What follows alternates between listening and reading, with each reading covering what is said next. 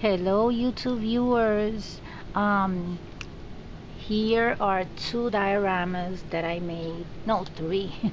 A classroom, an office, and a library. And these are in my workplace right now at work. Today's my first day back and everything is all over the place. Look at that. Things were moved. I've been out for a whole year. And everything like shows the reality of what's happened with the pandemic. You know how places have been deserted, no one's there, everything's empty. Look at that, the empty feel. Things are on the floor, there's a mess everywhere. And that's the way it feels. Everyone had to leave in a rush in March because of the pandemic. Look at that, that's the library. There's even a table over there that's knocked over. And then up here I have a classroom. There's a classroom there.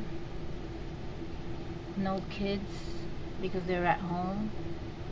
So it's ironic that I worked on this before the pandemic, and today these dioramas depict what we're living. Isn't that something? Very ironic. But anyway, let's get to the part where I'll give you a little tour.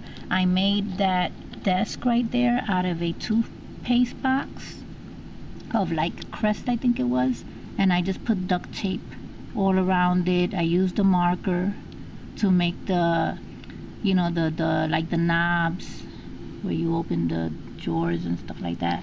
There's a bulletin board up there that's just a piece of, you know, oak. Let's see what else.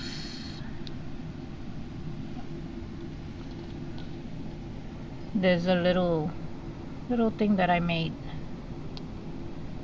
with the Dunkin' Donuts coffee. There's a calendar there. Well, everything's messy.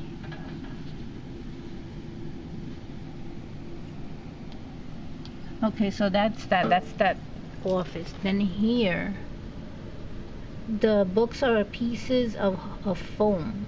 They're pieces of foam that I labeled, and I stuck them all together because they're adhesive.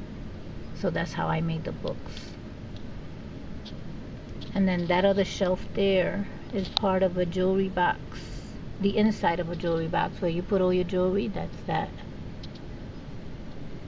And up there, as you can see, those are the desks. Those are little boxes with nails.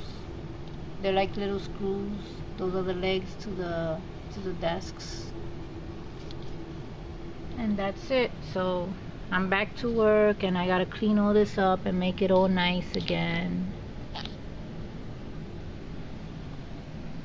Alright, well, thanks for viewing, and when all this is, you know, organized again, I'll give you another tour and it'll look even better.